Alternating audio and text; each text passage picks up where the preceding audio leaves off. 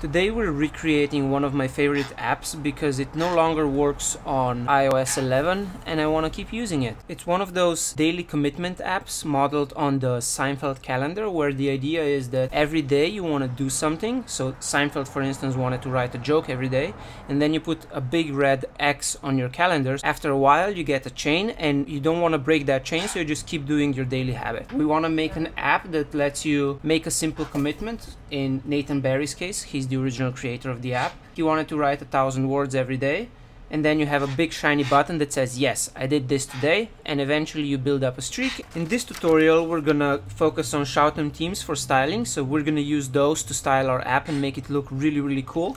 Then we're gonna gloss over the Redux wiring because it's kind of boring and very repetitive. We've done that a million times. And in the end, we're gonna use redux-storage, which is a really cool way to save everything to your async storage and just keep your state safe. It's really cool. I'll show you.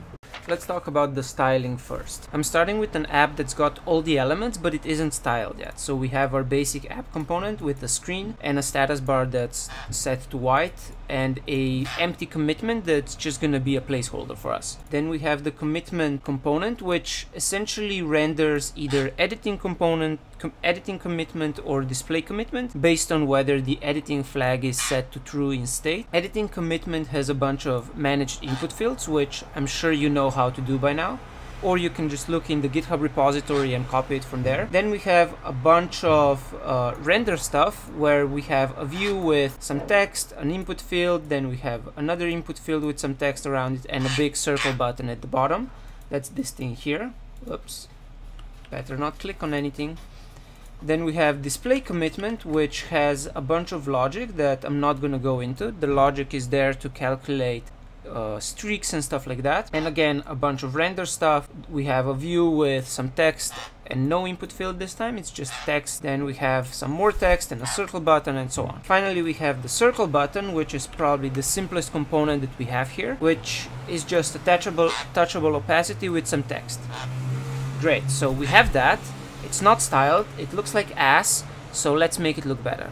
We'll start with circle button because it's nice and small, so it's easy to understand. The first thing we need is something called connect style from Shoutem Theme, which is actually a lot like Redux Connect. It basically tells our component to connect to our global styles, or our global theme if you want. So we wrap circle button in connect style. Then we need a style constant. This is going to be our default styling for the component. We're going to use style.main to denote the main touchable opacity, and style.caption for the text itself. Now when this reloads, it still doesn't really affect how if we add main, now we should get commit centered on the middle, which I know it isn't very obvious yet, but if we take large and small from my old code, these are so-called component variants. You can use .large and .small much like CSS classes, except that you call them style name, and then you can compose them together and do a bunch of stuff. So if I save this and I go reload, now you see that commit has gotten big. So if we go in editing commitment and we change this large to small, you'll see this reload, so it becomes smaller, and that's pretty cool. Although I guess the small styling needs a little bit of adjustment because the font size is too big. So we can do this and it becomes smaller. See, this is the magic of Shoutem Themes. You can very easily style stuff and make style variants. So we say this is large and the button becomes larger.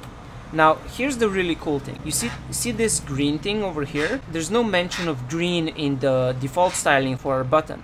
So let's go to our main app and add a global theme for our entire application. The way we do that is we're gonna need a style provider. This is, yes, very similar to a Redux provider. So we wrap everything in a style provider and we say our style is the main theme. So we have style provider, then we need to make a new theme that comes here, const theme equals object sign UI theme. So UI theme was imported from Shoutem UI theme. That's just the default styling that they have. You can take commit app circle button. So we take commit app circle button and we add a green variant and a transparent variant. Now if I reload, the button should be green. There you go, green button. So we defined a green variant where the main part of the button gets a lime green background and the caption becomes white. Now if I go into editing component and I change green to transparent and I reload, the button should become transparent. So you see it has a white circle around it and white text and so on. If I take that out, it just goes back to being a default unstyled thing. So that's really the cool part about Shoutem Themes, is you can redefine, you can use your main theme to redefine styles of subcomponents. You can, I'll show you that later, but you can actually nest things and you can have different sections of your styles and you can make variants with style name and so on.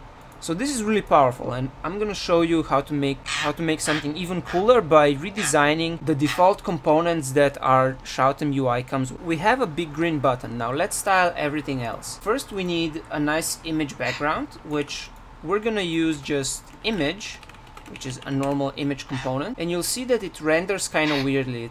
It's actually invisible because everything else is kind of covering it. So what we can do is we take Shoutem UI image and we copy it from my old code to here. It doesn't work because we have to make the screen itself transparent. So I'm gonna go into my old commitment component and we're gonna add styling support there as well. So we take connect style from Shoutem theme and we're also gonna need dimensions. This is just because we want to have specific width for the whole thing. Then we connect style to our commitment component. That comes here. And as you can see here, we can also compose multiple connects. So we can connect style and connect to Redux as well. Now we need the default style style object and we have to take it from props. So that's the main thing. Style now comes from props. So style comes from props and we can take main.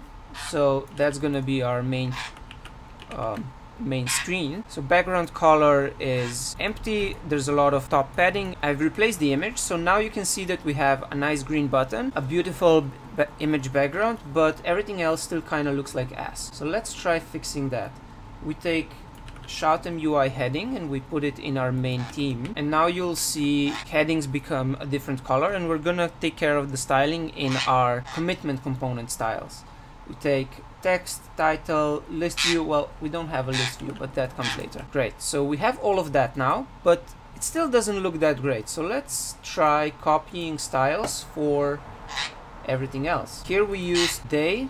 We don't need day. Day gives us the styles for the bottom streaks. Then we need input. You'll see that in editing commitment we have something called style.input over here. Well, small input and large input, and if we copy styles for that, then our thing should magically become nicely styled. There you go. Our inputs look a lot better now, but they're still missing a couple of things. So let's take text commitment and small text. Voila, everything looks great now. So I can type here, I can do some typing over here, and if I click commit, nothing happens because I didn't copy over the right. I need the Redux wiring for all of that. So I'm just gonna switch to the app that I originally built for this and show you how it works over there. The main thing I wanted to show you today was the styling part. See, instead of putting a bunch of styles everywhere and copy pasting them and so on, well, I did copy paste from my old code. What we did was we could have styles in a central location and they applied everywhere. We can also use nesting. As you see here, we have small input, which is a view here, and then its children, text inputs, have this kind of stuff. So if I change, let's say I change the color, you'll see it change pretty much immediately. See?